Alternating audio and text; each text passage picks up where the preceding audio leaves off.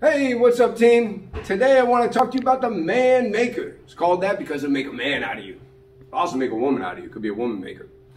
In today's modern times, it should probably be a neutral gender, a character builder. Character builder is what we're going to call it. Okay, so you come on down and you either drop to your knees or stay on your toes and you get that push-up, okay? Push-up. Then we're going to row, and row without rotating our hips.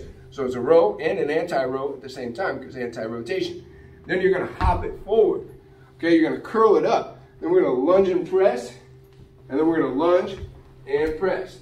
Now the good thing about an exercise that works everything but your earlobes is you can take out what doesn't work for you and leave in what does. For instance, if I just wanted to stay standing, I could just curl, lunge, and press.